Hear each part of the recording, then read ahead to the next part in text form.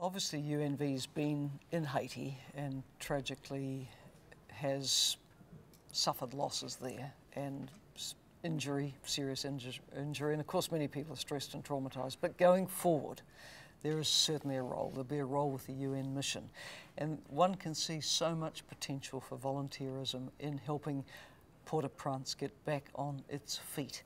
There are huge needs in the social areas, for example, many more orphans, many more people with serious disability, older people whose homes, rest home, nursing home, completely destroyed, so many more vulnerable people. And I think people with a big heart are going to be needed there for a long time to come.